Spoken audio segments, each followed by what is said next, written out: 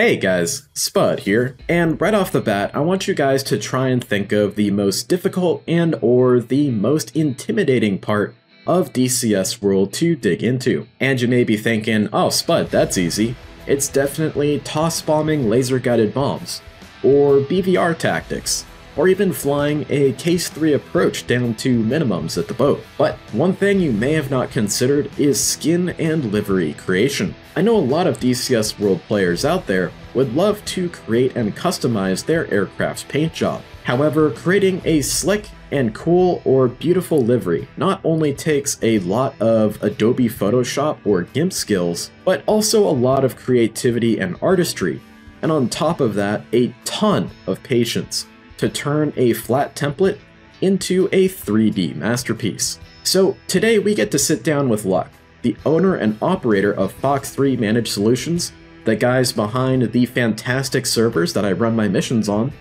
to take a look at their new Livery Generator and their efforts to democratize skin making and show you guys how you can generate a skin for our FA-18C in less than 5 minutes. And today we have a really special treat because we are taking a look at the new Skin in the Game FX Livery Generator from Fox 3 Managed Solutions. So Luck is here with me on Discord. I'm currently sharing my screen so he could give us some insights. Go ahead and say hi, Luck. Hello everyone, how are you? Let's first talk about what is Skin in the Game FX Livery Generator. So, you know, it was easier for us to ask people. You know, in the beginning I was asking people for skins all the time, and I had someone make me a few Fox 3 skins, and it was, you know, some of them would be good, some of them would be okay, some of them would take, you know, weeks. And finally I started thinking to myself, wouldn't it be nice if we can just upload some nose art, some tail art, pick a color and slap it all together in a program. And so that was 2 years ago, and I started thinking through that, and I did some research about how I could get that done. We initially started thinking about how to write plugins for GIMP, and you know, that didn't really work out very well. It would have worked, but someone would have had to been firing the buttons off of GIMP in the background. But so it turned out that my son said, hey, can I take a stab at it? He wrote the code, the initial code, and we started putting together a system. And then it kind of all came together, and we had to, you know, it was like we had to build everything. We built the tool that did the skin. Then we had to build the templates for the skins. And then we had to build the infrastructure and the security and all that stuff. So it turned into a large project. So all in all, I think 9 people have been involved with the project. And we have active right now, we have 4 developers, 7 artists, 2 marketing people, and myself. And I do a little bit of development, infrastructure. Obviously I do the server stuff and the security. So there's a lot of moving parts here, and it's been a heck of a team effort. So I have to thank my team for that. Gotcha. And so just to be clear, it essentially will allow you to set certain parameters, upload your own decals, and then it will generate a skin for you that you can then download, correct? That's correct. Awesome. So take me through this here, and let's take a look at how we can create a skin and what you guys can expect on you know, release of this new generator. Yeah, and you can see it's set up for phones, so this, you could actually do this over your phone, which is kind of interesting, and then you'll get the email later and you can download it to your PC. But essentially, you're going to start off with your username, so your customer name, so whatever you want here.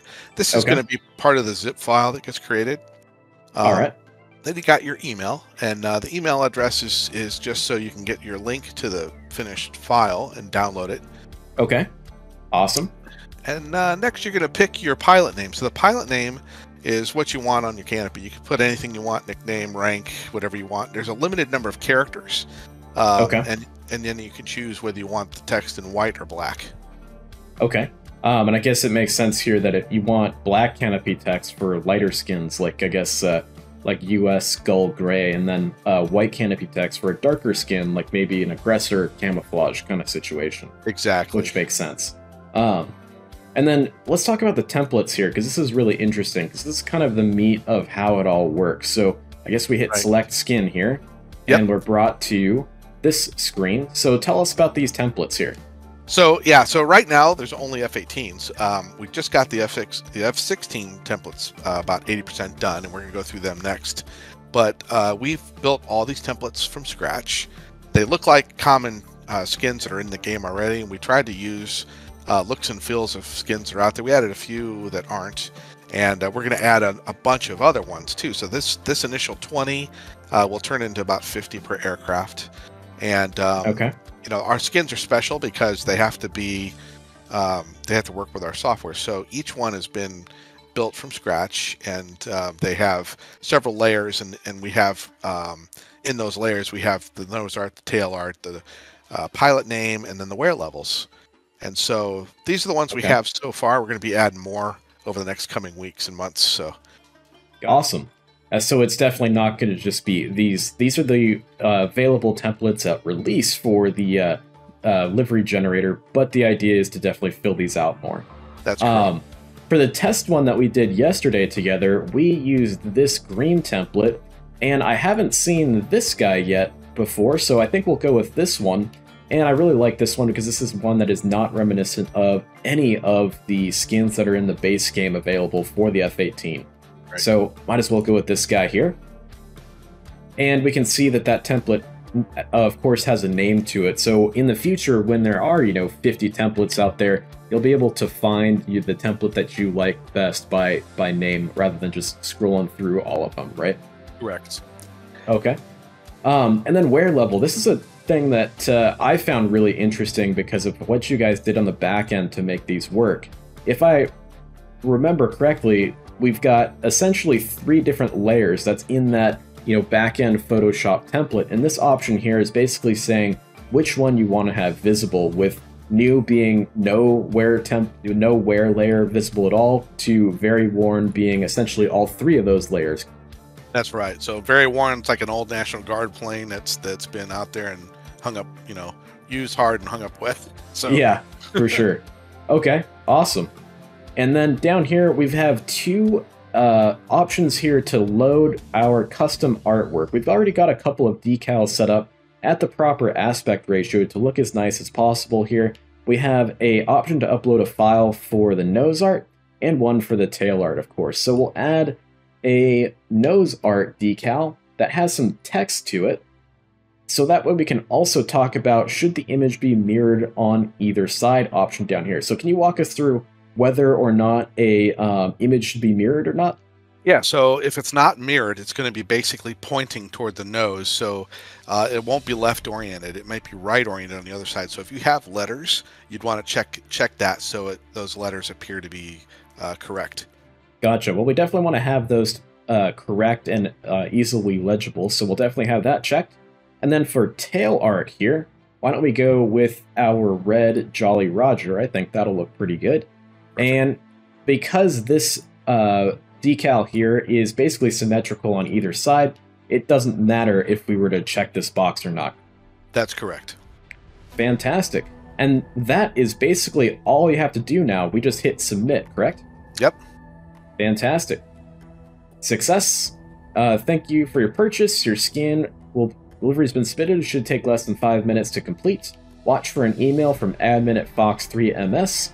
And of course, make sure to check your spam folder as well. I've definitely had many emails come in from admin@fox3ms that ended up in my spam folder. So make sure that you kind of whitelist that email address to make sure that you don't miss your skin that you just got or created. That's right. And of course, there's a link to their Discord server here where you can bug luck with any of your questions or concerns.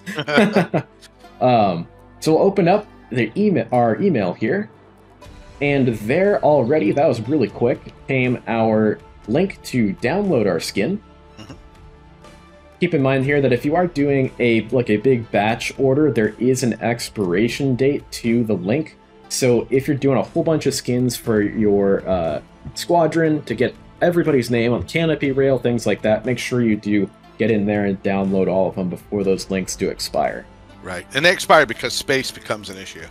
Yeah, which makes total sense. All right, I think that is downloaded. So all we need to do now is open up our File Explorer, and we'll go ahead and we will extract these guys out. And one really interesting thing that you told me about the other day that I did not know about, we could just rename this folder, and that'll be what it's called inside of DCS. That's correct. Now, that's only for our skins. I think if you do that to something else, you could screw it up because we made the Lua inside that way, so it would take that. So, and anything you name that folder is what you'll call, what you'll see it in game. Okay, well, that's good to know. So we can just rename it Fox 3 Livery Test, and when we open up DCS, that's what it should be called. So we will install that into our DCS Save Games folder, Liveries, FA-18C Hornet, of course. We'll paste this folder in here, and we'll remember it's called Fox 3 Livery Test. And now I think it's time to open up DCS and take a look. Fox 3 Livery Test.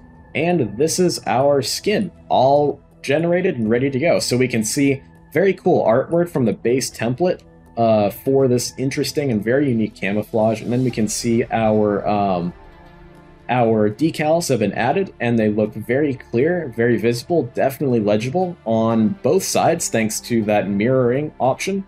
And then we've also, of course, got our red Jolly Roger on the tail there. So let's go ahead and load her up in mission and take a look inside the game. Beautiful. And I just got word that we got the F-16 skins, and we're going to start putting them out as well. So all the skins are going to be coming out in the next few weeks to a few months. Hopefully every single plane in a game. That would be really cool.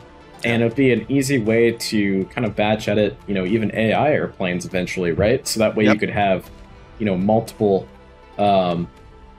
skins for your squadron's tankers or things like that, which would be pretty cool. That's right. So we can see our skin here in-game with all the nice lighting effects and all of that. Pretty darn cool. And it's a really nice job in terms of the base artwork for the template itself. It looks really, really nice. And we can see all of the worn-in details from our wear options. And, of course, our decals that we uploaded. Looks fantastic, yep. Yep.